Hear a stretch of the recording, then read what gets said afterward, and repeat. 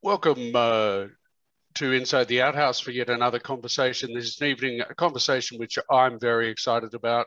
My name is Peter Smith. I'm the founder, orator, and telemark of this wild event. Just before handing over to Mads to introduce the conversation this week, there's a few things I want to say. Based on some experiences I've had this week, I guess personally, be kind to other humans, my first thing. Be well and keep laughing in this time. And climate change is real. Let's all do our part. Now I'm going to hand over to Mads. Thanks, Mads. Cool. So I'd like to kick things off tonight with our acknowledgement of country. So let's take a little minute. We respect and honour Aboriginal and Torres Strait Islanders, elders past, present and future. Let's take a moment to acknowledge the stories, traditions and living cultures of Aboriginal and Torres Strait Islander peoples on this land and commit to building a brighter future together. I'm personally on Wurundjeri land tonight, and I would like to particularly pay my respects to Wurundjeri elders past, present and emerging. If everybody could take a little moment to figure out, if you don't already know, what country you're on and just drop it in the chat, that would be great. Before we get into everything, this topic on queer inclusion kind of sparked some practices for us to have a look at and start including from this session onwards. We came to the conclusion that we're going to start including our pronouns in our names. So if you need help changing your name to include your pronouns, you can just go up to your little video screen and you can click on the little dots and then you'll have an option to change name, and then you can just add it in brackets, the pronouns that you'd like to go by. Tonight we are fortunate to have Riley Edwards from Climbing QTs joining us, and we'll be speaking on the topic of queer inclusion in the outdoors. Welcome, Riley. Hi, thanks for having me. Should I just get started and share my screen and go for it? Okay, great. Hi everyone, I can't see your faces, so if you want to, you can pop your video on because that'll be nice for me, but that's fine. I'm sure we're all used to Zoom. So I'm going to go through some slides and talk about LGBTQ inclusion in the outdoors. I work in the rock climbing space, so that's sort of the angle that I'll be coming from. But yeah, and then we'll have some time for questions, I believe, as well. But if you do have some pressing questions, then feel free to add them into the chat, and I'll try and keep an eye on that as well. So I'm not sure if you're familiar with Climbing QTs, but we're an LGBTQ inclusive rock climbing club. I'm Riley Edwards, my pronouns are they and them, and I'm one of the founders and the current president of Climbing QTs. So before I'd like to get started, I just wanted to acknowledge that I'm on the lands of the Woiwurrung people. This content was developed on those lands, and we're actually spread across Australia in terms of the activities and the programs that we run as well. So definitely want to acknowledge the traditional owners of all the lands in which we deliver programs and partake in rock climbing as well. So in terms of QTs itself, we've been running since early 2018. We started up as a little bit of a meetup at the local climbing gym here in Melbourne in Naarm. Had 20 to 30 people that came up, but now we have over 470 members that are part of our group. So we have members that pay to be a part of the club, so that's 470 people, and then we have people that just participate in a variety of ways, whether it's through Facebook or just coming along to our events. We're a rock climbing club and an advocacy group, and we also are inclusive of allies, so you don't have to identify as part of the club to participate in the programs that we run. And we run everything from meetups at the local climbing gym and outdoor trips as well. So we run camps and trad courses and outdoor top roping trips and overnight camps as well. We currently have a presence in Victoria, in New South Wales, in Queensland and in ACT as well. Unfortunately, only Queensland is doing activities at the moment, so we're channeling all our energy into that space. And we have a little bit of a side sort of project happening in the UK, and talking about starting something in Singapore as well, which is exciting. So we're potentially going international. In terms of what we sort of aim to do, it's mostly about addressing, I guess, inclusive spaces in rock climbing, just realizing that people with their diverse sexualities and identities and gender identities all have a different sort of need to be able to feel included and welcome in queer sport spaces, and trying to break down some of those barriers so everyone can access rock climbing in the outdoors And we're all about creating inclusive environments. So allies has always been part of our narrative to make sure that everyone can get involved, because leave space for people that are questioning their gender or might not be out about their sexuality. And we just realize that allies play a key role in a lot of the work that we do. So in terms of our values, I've just got a little snapshot on the screen. I think this will be recorded so you can look at it later, but it's also listed on our website as well. So you can head over to climbingqts.com to have a look. But we really focus on inclusion, so creating those safe spaces, whether it's at the gym or at the crag, and then also visibility, so uplifting LGBTQ identities, giving them leadership opportunities, offering training, making sure that our ambassadors are members of the community as well, and if we work with partners and brands as well, making sure that we can increase the visibility of LGBTQ folk. Access, so that includes physical access as well as financial access. I think a lot of us will know that climbing can be pretty expensive to participate in, so making sure our events are really affordable and we can offer, whether it's free tickets or discounted equipment or free access to trips and tours if possible. And then do education, so sessions like this, but also we run ally training sessions for people, and making sure that we can get people that are decision makers and leaders in the outdoors and climbing sector educated on the needs and I guess the unique requirements to be able to support everyone's access to climbing. And I was told to pop this in, so we've got a couple awards through Pride in Sport, which is, I guess, yeah, part of our sort of strategy to be able to increase the visibility of LGBTQ folks. So we got an award in 2020 and 2021. And then we've also worked with a couple businesses and brands as well. So I'm not sure if you're aware of Blockhouse Bouldering, but they also won some awards last year, which is pretty proud of us. This is just a cute photo of Tara in Durat at Arapiles. So I'm also going to go through a couple, I guess, projects that we sort of led and, you know, led to sort of create some change within the space. So in 2020, we supported Sport Climbing Victoria to host their first lead state titles, and they included a separate category for an inclusive category to support trans and gender diverse people. They gave us a nice rainbow gold medal thingy, which was nice. So yeah, just an example of some of the work that we do, which includes supporting people to write new policies and create new competition formats so everyone can get involved. And although the people that participated in this category can't qualify for anything at the state level, it just means that they could participate in a competition, which is like the most important thing for us. So yeah, we sponsored some of our athletes to attend, and then we supported the actual delivery of the event as well.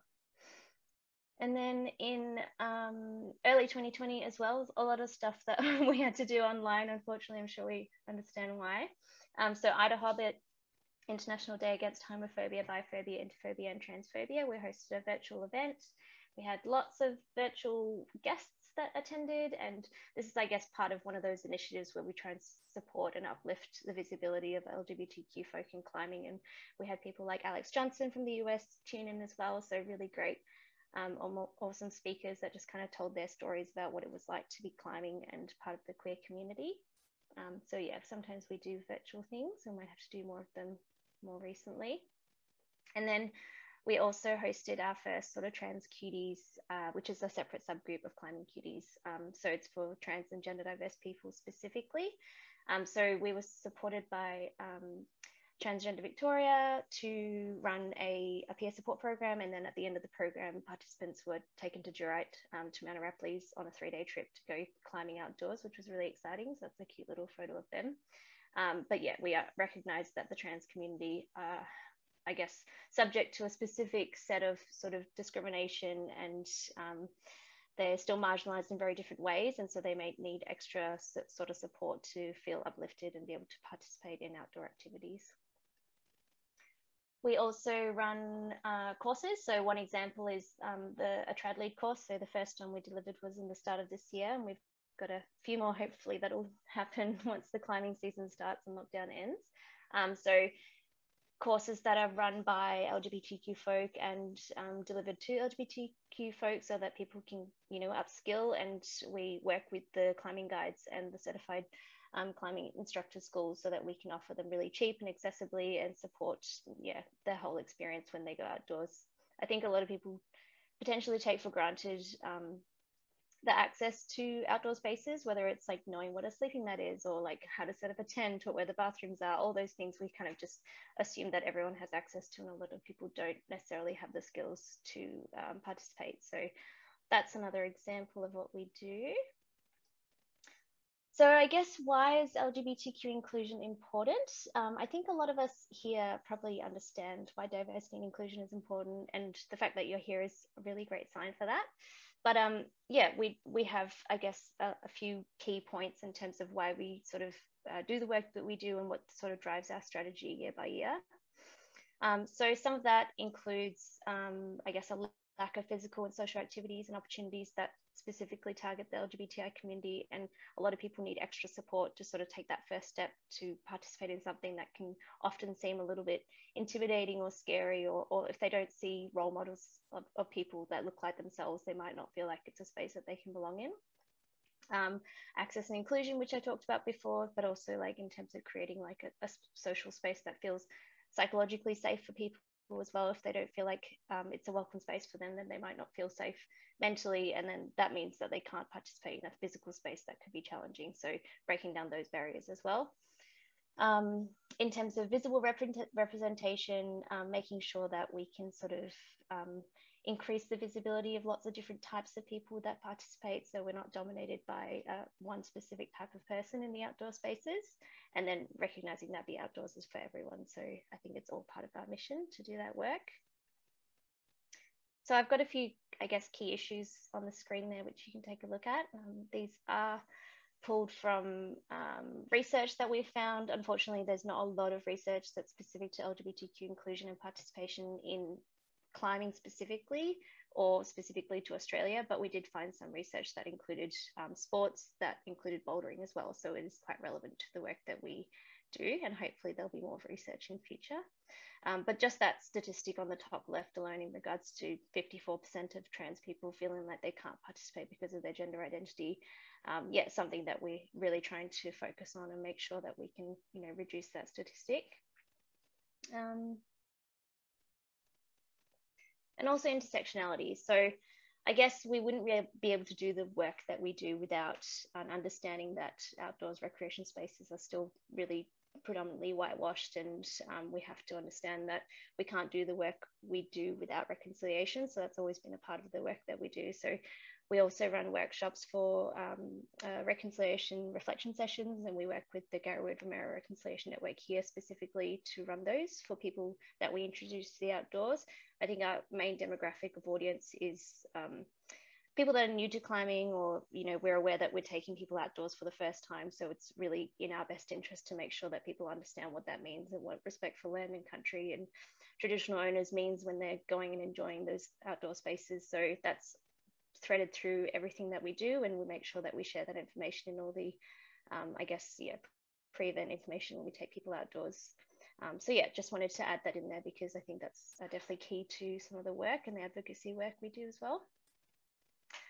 And in terms of privilege, I suppose this is a slide that I have in one of our training sessions, but we do ask people to, I guess, do a bit of a privilege check when they participate, or, you know, if they do participate in training with us, understanding that some of those complex identities that are listed on the screen there, like people have like an intersecting sort of lived experience of what it's like to participate in sports and climbing. And so that means that, you know, this layer of being non-binary, or being a person with minimum wage, or someone with a disability, or someone who's bisexual potentially, you know, all of these sort of like add additional barriers to someone's identity, and then can create like more and more walls and barriers to be able to access climbing in the outdoors. So it seems like a lot of the work that we do is celebrations and pride events and recognition and visibility and parties, but it's a lot of difficult conversations as well. And I think that the more sort of brave we feel about tackling these topics, the more space we'll be able to create for people.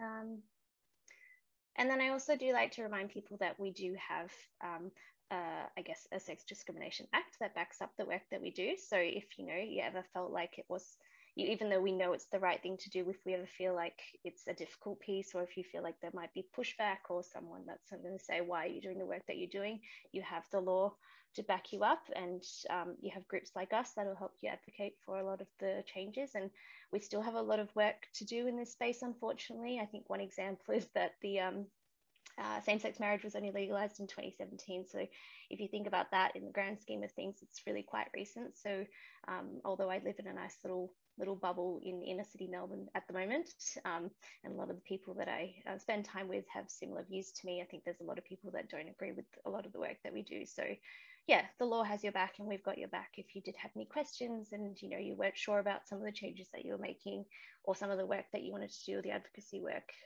You've got people to talk to. And then I just wanted to pop this up here, I guess, maybe an opportunity to ask the group as well, if people feel brave enough to chat and help me break down the fact that I'm the only person talking right now. So does anyone know what a microaggression is, or understand what that term means? Anyone? Hey Riley, it's Hugh here. We've been fortunate enough to chat a couple of times by phone. Oh, hey. Yeah. Hey, I'm sorry I can't, other than helping out by speaking and demonstrating my ignorance publicly, I don't know what microaggressions are, but I'd love to. Yeah, awesome. sure. I'll give everyone a dictionary definition. So a microaggression is a term used for brief and commonplace daily, verbal, behavioral, and environmental indignities that may be intentional or unintentional, and they can communicate hostile, derogatory, or negative attitudes towards stigmatized groups. So in this case, we're talking about the LGBTI community, but it can also be to any sort of stigmatized or minority marginalized group as well. So I can give you one example. So one example would be like the phrase, "Oh, that's so gay," which I think we've definitely heard in the past. We don't hear so much anymore, but stuff that might be thrown around sort of on the footy field, used like the term gay being used as an insult towards other people, but kind of as a joke, I suppose. But can anyone think of any other examples maybe relevant to like our sort of outdoors and climbing space that would be relevant to homophobia, biphobia, or transphobia? Any other examples?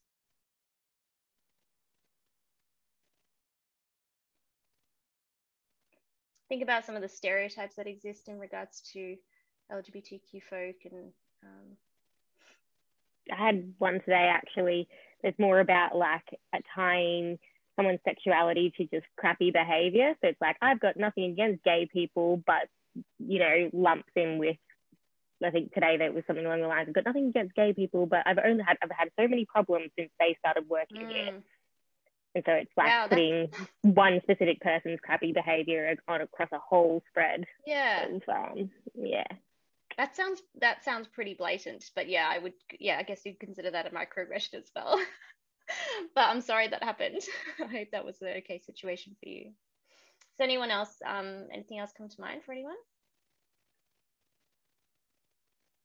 It could even be sort of something that I guess a business or an organization does. It doesn't necessarily have to be from person to person. So a simple example is when we work with climbing gyms, before we partner to work with them, we just make sure that if they are asking for gender or sex information on their sort of liability forms or whatever information that they have, that they're inclusive of trans and gender diverse identities. So it's not just male and female, because that would be considered a transphobic microaggression because it's excluding trans and gender diverse folk, even if it's something that they unintentionally do.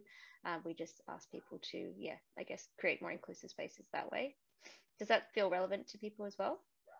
Yeah. Any other examples? Yeah, that's a great tip.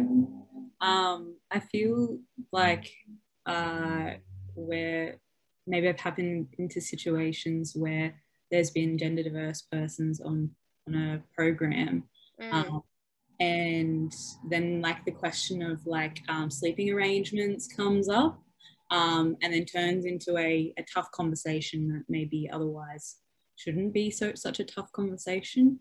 I feel like maybe that could fit into this. Yeah, I think so too. And even when I work with some of the gyms, when we do events, you know, looking at someone and saying, oh, if they're asking for a bathroom or change room facility, and making an observation and then immediately directing them to just one facility. You know, we want to make sure that we're not making assumptions about people's gender or sexuality or what sort of facility they want to use based on their appearance. So that would be considered, I guess, like an unintentional microaggression, because it's making assumptions about people and then all the other choices in their life. So I will advise people to say, you know, offer them up the option of going to any facility that they choose, rather than saying, oh, you look female, so I'm going to point you to the female bathroom.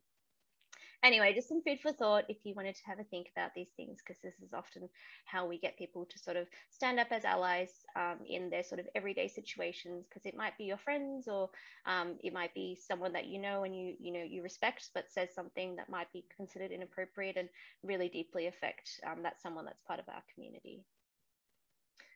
Can I just make a comment before you go on? Yes, yes, of course.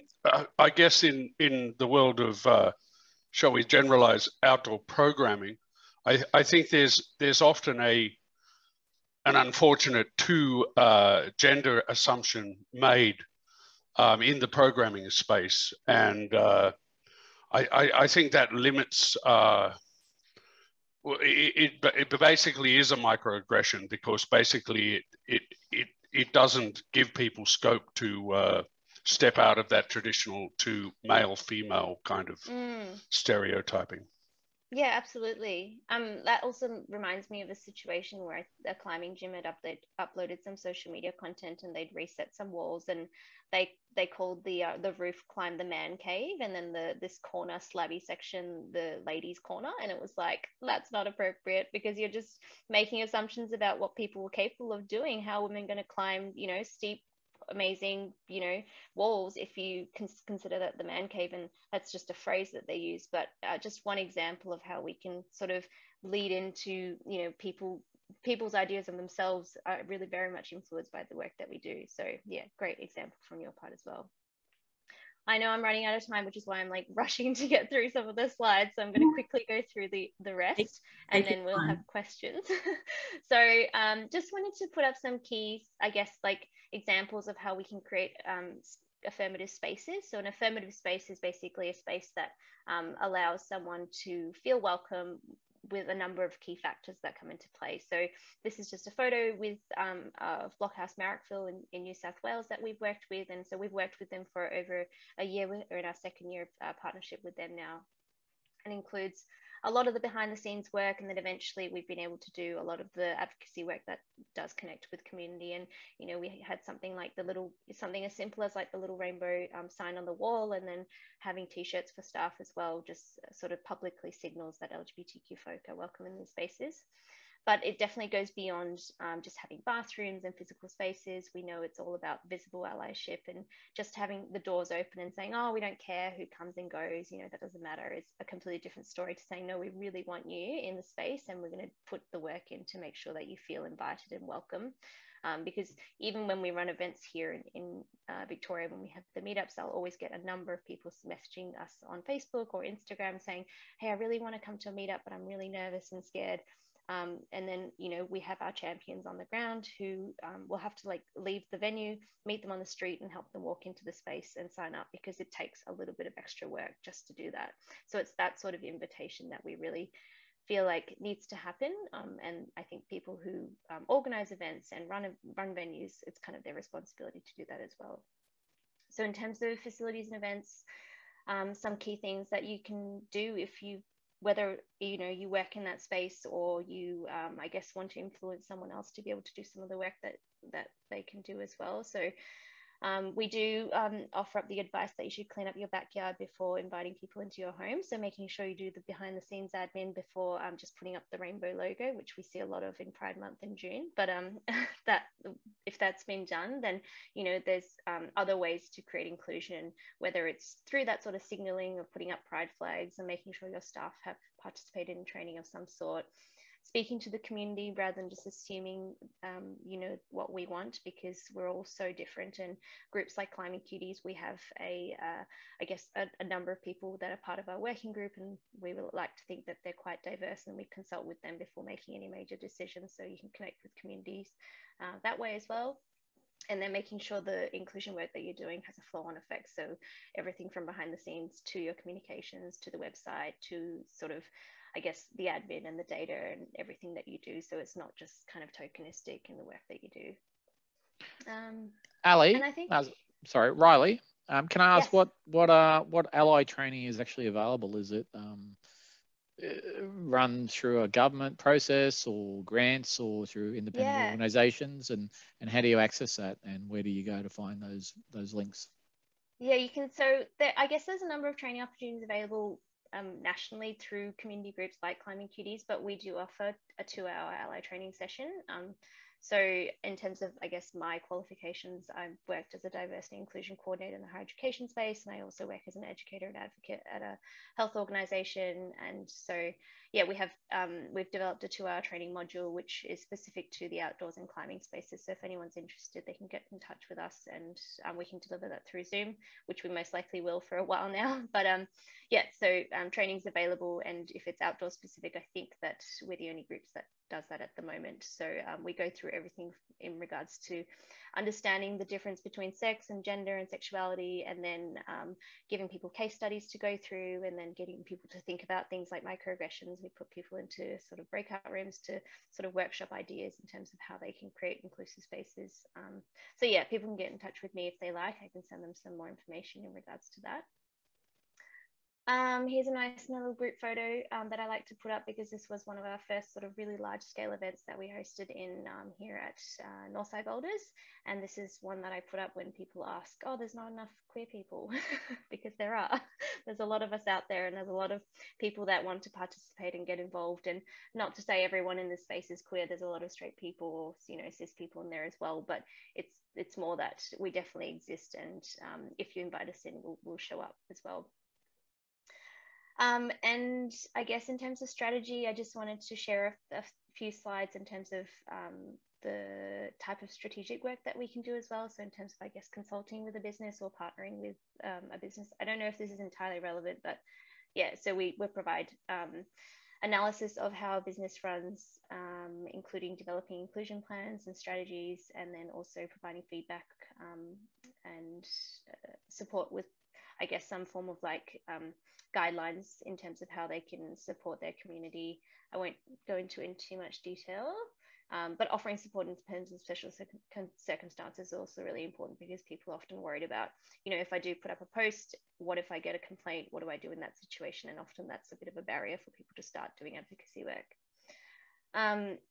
And I've made them V grades for people who don't understand climbing, but anyway, I've put them up as like V5 to V9. Let's see, if you're trying this hard, then this is what you'll be doing. So at this stage, then we, after you've done the up to V4, then you can start participating in, yeah, I guess accessing the community and engaging with the community, because you've done all that behind the scenes work. So that includes bringing people into your space, also doing the education and training. You might want to start putting out stuff through social media, so using inclusive language to do that as well. And then also we provide mentoring for LGBTIQ folk within your business and organization, so that they can be champions to represent the work that you're doing as well. And then things like creating your own rainbow merchandise or logos and things. And then the last step, which is V10+, which is very extreme, and I'm sure we're all crushes at this point, but this includes, yeah, I guess, design support for your own work that you're doing. So this is kind of going off and doing the work on your own, and then we can co-host events and programs together, and then also providing advice in regards to hosting your events and programs. And then if you'd like to, creative campaigns and support with that as well. So if you wanted to do a big campaign for Pride Month or any other days of significance, we're happy to support. And that's a nice picture of Pat behind the boulder saying goodbye, because that's the end of that section. And these are my details if you want to get in touch with me. And I've gone through all the slides really quickly, so now we have time for questions.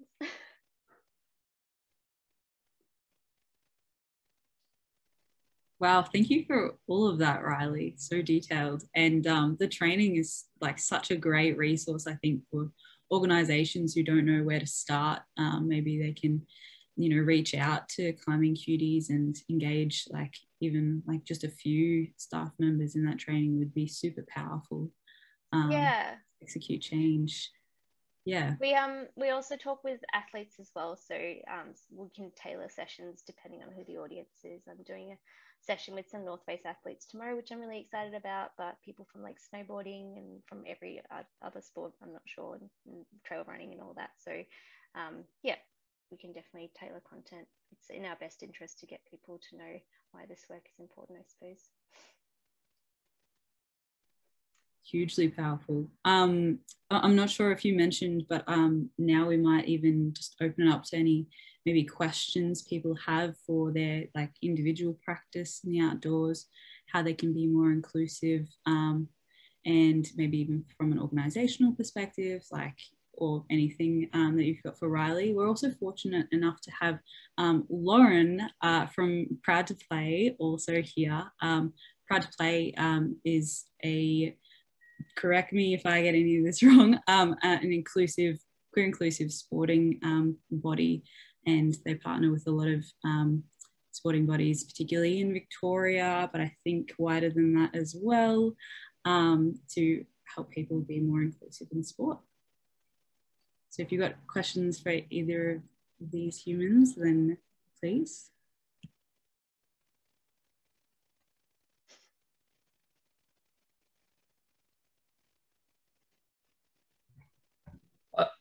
I've got one if I'm not going to jump over the top of anyone.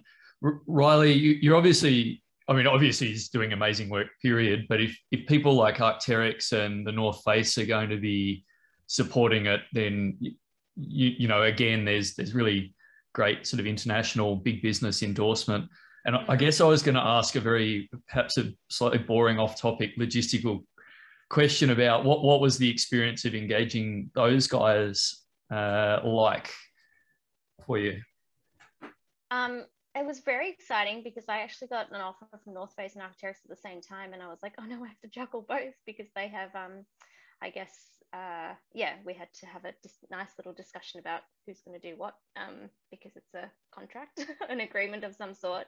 But I think that even in the brands that we work with, we've definitely said no to a couple of brands just based on the fact that the values don't align, or some of the affiliation of the work that they've been doing that doesn't align with ours. So it's really great, and we're really excited and happy to work with Arc'teryx and North Face, and looking forward to that sort of relationship growing. But we also make it really clear to brands that you can't buy the queers and you can't sort of take ownership over the LGBT community. You know, we need to share the love around, and if it's advocacy work, and if you're sort of supporting the community, then we you know, you would understand that we want to sort of reach as many people as possible. And Arc'teryx and North Face have been absolutely fantastic. Some other brands have been a bit more challenging to work with, but yeah, I guess we're always flattered to be able to do that. And then also making sure that, you know, I'm doing the training tomorrow with North Face, and making sure that even in the work that we do, we are sort of making sure that the behind the scenes work is being done as well. So we won't jump the gun and just suddenly work on a pride event with any brand unless we feel like we've developed a bit of a relationship. Because I think a lot of people in the LGBT community are used to being marginalized and discriminated against, and so it might take up a lot of I guess it takes a bit of time to build trust with members of the community. Otherwise they don't want to be disappointed once they get there, and they feel like if we have a relationship with a brand, they kind of already have that trust built in. So we want to be careful with who we work with, I suppose. Thanks for that, mate. That's a really good insight into how it all sort of, I guess, hangs together. Yeah. Yeah. So I could ask a question if I may. Dom, Courtney and myself are both here from Outdoors Queensland, and we'd be very happy to help sort of spread the word about Climbing QTs in Queensland and the work that you're doing, if that was of any help, of any use. Yeah, that'd be great. Maybe pop your contact details in the chat and I can grab them off you. We're Sure, partnered with Sport Climbing Queensland, so they're supporting us to run the meetups there, but it's we've only technically launched in the past few months, so the more sort of affiliation we can do, especially now because the Queensland events are the only ones happening, with everything has been postponed. Yeah, Queensland. Yeah. So yeah, for sure, let me know. Hopefully we can start to run some outdoor trips in Queensland as well. We've got some planned in the Blue Mountains in New South Wales soon, so hopefully those can go ahead. Okay, Fingers crossed. I'll leave my details and we can talk later. Thank you. Riley, so I'm based in Brisbane and I work for a school now recently. How are you finding engagement or I guess take up of your training and or programs within the independent school or even the state government school sector, and given that there's a lot of young people who are under a lot of mental health issues with the COVID issues at the moment, who obviously are questioning their sexuality and are looking for answers and help in that area. How are you finding the school sector and the marketplace there is being receptive to your programs? Yeah, we have. So in terms of the education and training, I don't think we've actually engaged with any schools or TAFEs or universities at all. So if you do have people that are interested, or if you know who I can pass the info on to, definitely let me know, because that would be great. Because we do have school-aged and youth participate in our events. We have one person that travels 6 hours by bus from like out of regional Victoria just to come to our Climbing QTs event. So people will, go the distance to get involved, and because that person wants to be an outdoor ed teacher and wants to be a climbing instructor, and they, know that this is one way to, find a space and a sense of community.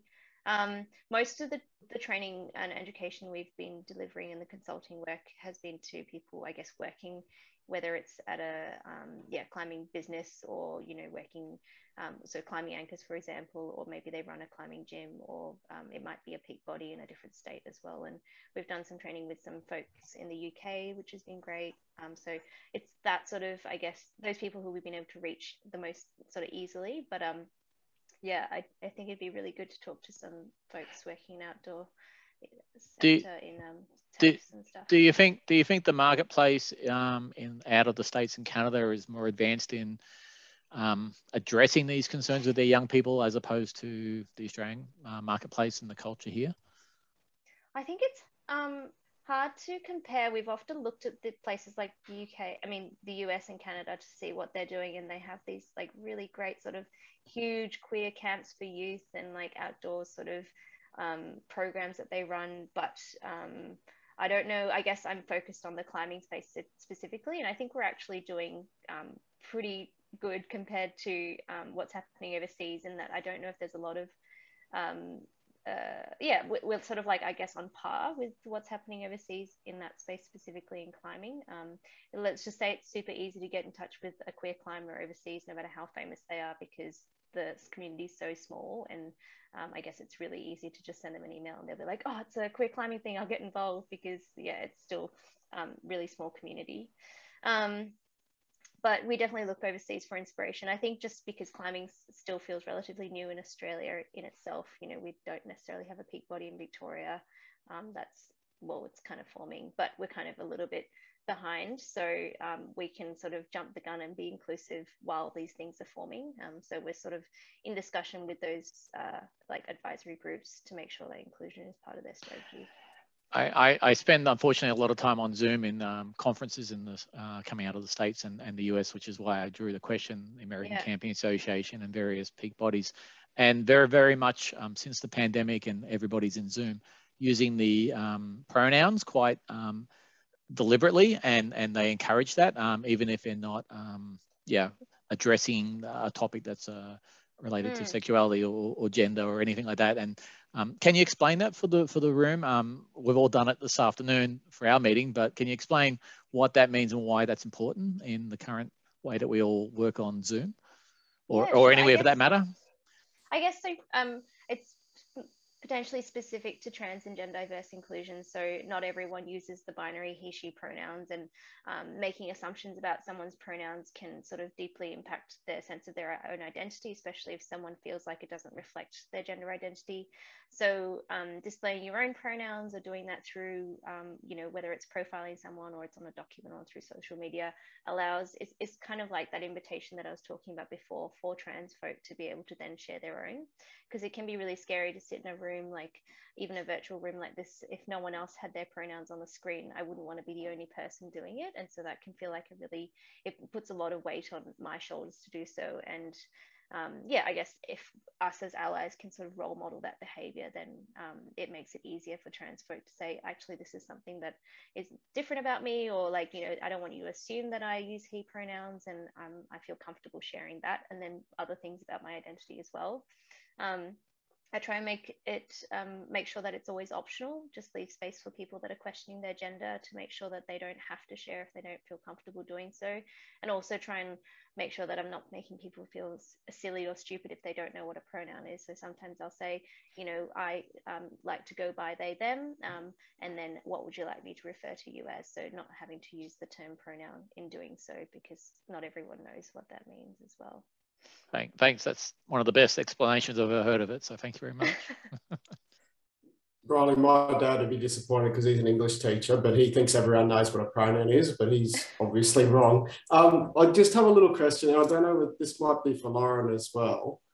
What are we seeing, like Outdoors Queensland's about all outdoor activities. So, you know, obviously tonight's generally focused on the climbing aspects with what you're doing, but as far as inclusivity across the outdoor sector, you know, are there areas that are doing it better than others, and are there places we can learn from? Are there, you know, even in different activities, or is it everyone's got a fair bit of work to do?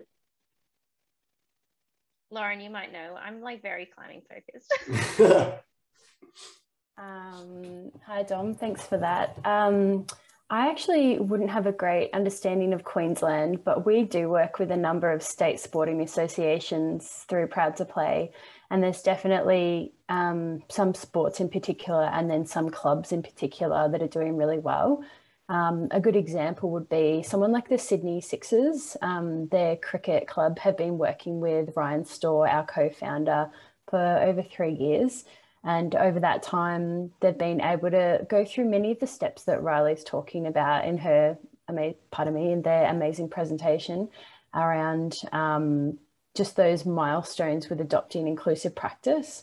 One of their amazing events they did towards integrating and enacting their inclusive approach was a Rainbow Families event where they invited parents of gender diverse children to attend a game and to sort of go out on pitch and get to throw a ball, and there was a rainbow marking, and we've got some lovely pictures of that we like to use in our presentations. And I just think it's a really great demonstration of bringing in a whole new generation to sport that perhaps you wouldn't necessarily see.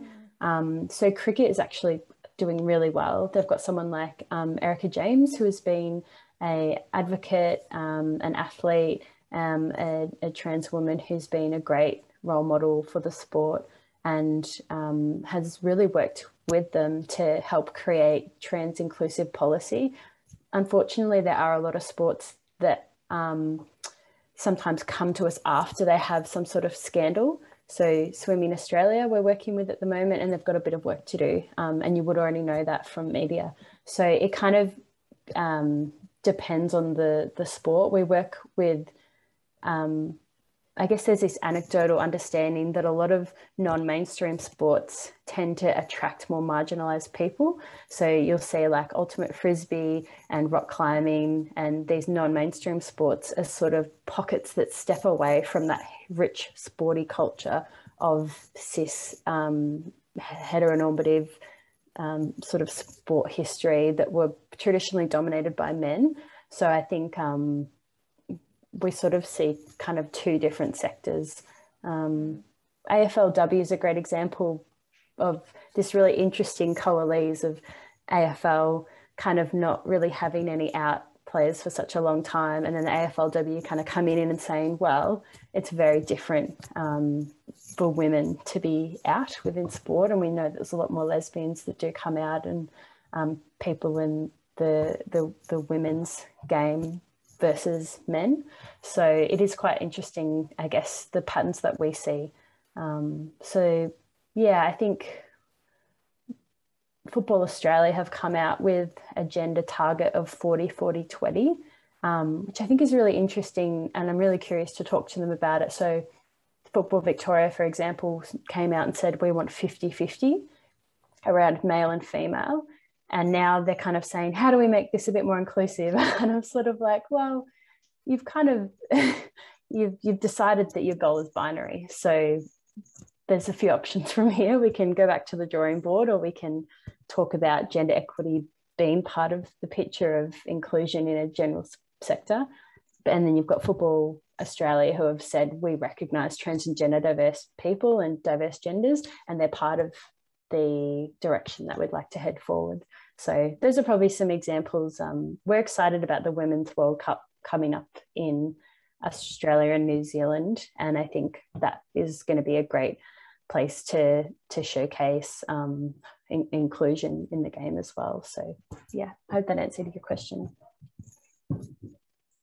Thank you for that, Laura. I think rather than non-mainstream, we prefer the term organic for our world. It's absolutely. I think that it's that there's a, yeah, going on from what Lauren was saying, a lot of people come to Climbing QTs and then they use that as a stepping stone to find them sense of belonging in other sports. Because I think we would like to think that we create a space that doesn't necessarily require them to perform athletically or compete in any way. You know, they can just come along and, you know, just hang out at the gym if they want to, make a badge, eat some cake, which we don't always have, but sometimes we do, and then do a couple boulders or a climb. And then that gives them sort of, they give themselves permission to be in active sports spaces. And then they might go into skateboarding, or they might go for a hike, or they might go and play football or go swimming or whatever it is, because they've made that first step. And if, you know, if they don't come back to a QTs event because they found something else that they're more interested in, then that's fine, because that's the whole point of the work that we do. And I think all of us in the outdoors sort of space, we have an opportunity to role model to a lot of these other sports that have ingrained long, you know, standing binary and exclusionary policies, because, you know, I guess we have an opportunity to make change, and we can show them how, what the good stuff that we're doing, because it goes beyond just, we haven't been around for that, maybe that as long as some of the other sports have.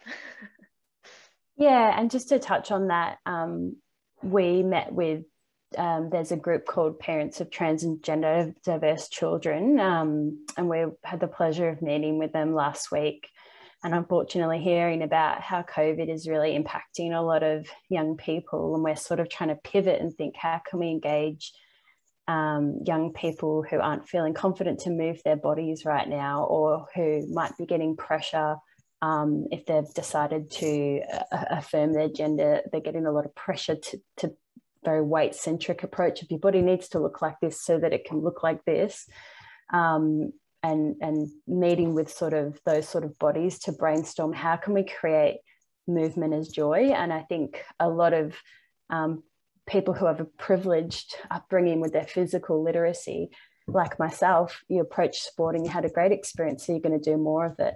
So I think Riley's right in introducing joyful, inclusive movement. We're the same. It doesn't matter what kind of movement it is. And I think non-competitive play-based recreation, there's no wonder that seems to be a growing stream for the LGBTIQ plus community. And then that said, conversely, we have a lot of trans kids contacting us saying, all my friends are playing footy or AFL, you know, I want to play too. So some people know what they want to do, and you're just helping them do it. And other people, I think it's about introducing a joyful movement experience to prime them to go to the skate park, to go to those scary places so that they can give it a go.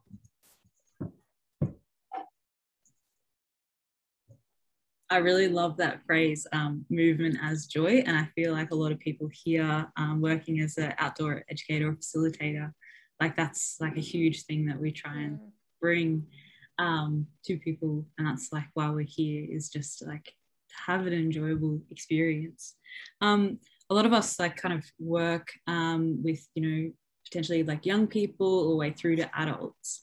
I was just wondering if you two could provide us like any specific things for us to do to create that instant, safe and warm, welcoming space and show allyship to anyone in the queer community when at work or just like in day-to-day life, because I feel like sometimes these practices aren't as like inherent in people who haven't, you know, been exposed to them. And so what's a good starting point? I think I had a few points on the slides which I'm trying to think about now, but often I'll have people say, oh, you know, I'm welcoming, everyone's welcome, and I don't really care, you know, it's fine, everyone can come to my gym or whatever it is. But it's maybe a lack of awareness of how discriminated we still are, because, you know, it does seem all pretty happy and joyful on the outside, but if you look up the statistics and the research around the mental health issues that surround LGBTQ folk and trans and gender diverse people specifically, I think a lot of people, it just takes a few bits of educating yourself and learning and going out and doing the research on your own to understand how impactful some of this work can be. So I guess in the first instance, I would recommend doing some of that research on your own, and then if you need some guidance, you can connect with the community, then we can provide you with some resources to better understand the ways in which we're, I guess, marginalized still. I think one example was someone within the climbing space who's, you know, a relatively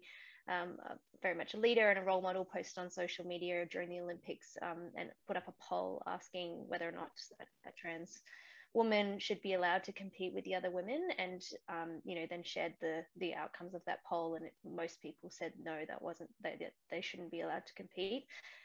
So like that trans exclusionary kind of turfy attitude, and this person just didn't, you know, doesn't understand how that our trans youth are dying every day, and just the fact that they can't participate in sporting spaces or outdoor spaces could be, you know, one of the reasons why they don't feel welcome, or, you know, that just going outdoors and camping and connecting with nature could be a way for them to find meaning, or a way for them to find sort of peace within themselves, or to connect with other peers and just to find joy in life. And putting up something like that on social media can be so deeply harmful, and also shares a really harmful message. And it just came from a lack of understanding, and I guess a not knowing. So I had a conversation with them, and hopefully I've been able to sort of change their mind a little bit in terms of, you know, you can't put up a post like that because it's harmful, because, you know, people's lives are in danger in some of the which, you know, is the not sort of nice conversation that we want to have. But I guess long story short, there's a lot of information and resources out there, so doing that work. And then if you do want to talk to community, there are advocates like myself and Lauren that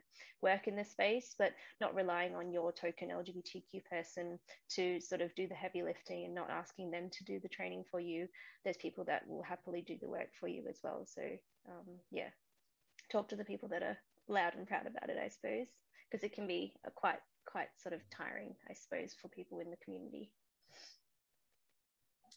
Yeah, thanks, Riley. I think those are great examples. The only thing I would add, and correct me if I'm wrong, making some assumptions about some people in the room might be outdoor educators amongst that sort of framework, is considering the movement options that you're providing people with. I think often in school there's this competitive model, and often we get praised for the more physically able that we are. I think there's a high group of people, regardless of their gender and sexuality, who don't move as well as what we may or may not consider as the norm within sport and recreation education standards. So truly thinking about being inclusive, I really do think steps away from a model of rewarding the winners and the losers, and having the binary team and making assumptions like Riley was saying earlier about the girls over here and the boys over here. It's not easy to do this sort of work, but if you just think about it, or even sometimes say, oh, we haven't figured it out yet, we're trying to make this class a little bit more inclusive, so we're going to try it like this, and it may or may not work. I think for people with lived experience of being marginalized in a certain way, to know that you're thinking and you're trying and you're actively seeking help, and that mutual aid model of let's figure this out together, I think that things like that can be really lovely in welcoming people in to figure it out with you, because it's scary to move your body if you've been told your whole life that you don't belong with the golden people that move the body very well and win awards and do fancy things. So I think it's a really exciting time. You get to work with young people while they're learning and growing and figuring themselves out, and hopefully self-expression whatever they want to wear to rock up. If they're comfortable, great. So there's a lot of judgment, I think, sometimes in those years around what's an appropriate active wear attire and people's attitude and things like that. If they feel good, then awesome, let's get this done. And what's going to make it the best way for you to get this task done, or how much do you want to do? Or there's this outdoor group that we work with a little bit, Escape Your Comfort Zone in Victoria, and it's an inclusive hiking group for anyone. I think it sort of, I'm not sure if it intentionally targets middle-aged women, but that's the vibe I sort of get. And it's sort of saying, you don't need to get to the top of the mountain. Let's go for a walk and we'll stop and rest whenever we want to. And it's become this very big company for a good reason. So I think if that company is booming, then it goes to show us that other hikes that might be advertised feel too scary because, oh, I couldn't get to the top. I can't even get out of the car park, you know, where phrases like that we hear a lot from people to deflect through humor. So the more non-competitive pathways you can trial and celebrate the way people feel when they move their body rather than their achievements, I think that's a great way to prime movement around the adolescent age group. Yeah, another example we have is, I mean, we hosted a pride party in Victoria recently, and we had a cake, so lots of delicious food, and we had a face painting station, and then we also had a badge maker, like a craft table set up. And yes, it creates this narrative around, you know, just coming and enjoying and having a party. But for a lot of people, those were the sort of the steps into getting onto the mat and then trying the boulder, because they first went to the badge maker and then they played around a little bit, chatted with someone, made a connection, and just sort of sat there within the space. And then they transitioned over to the cake and had a bit of food, felt a bit more comfortable and happy. Maybe it was delicious. And then they went over to the face painting station, got themselves, you know, put some rainbows on their faces and got done up. And then they made it onto the wall. And it was just like that transition into feeling comfortable within the space. And those were all tools that we put into play, which we do at sort of our big come and try events when it's free entry and everyone can just come along. And there's no pressure to get on the wall or get to the top or even just climb at all, because one of the ways we can put into play other things so that people can start to make that step.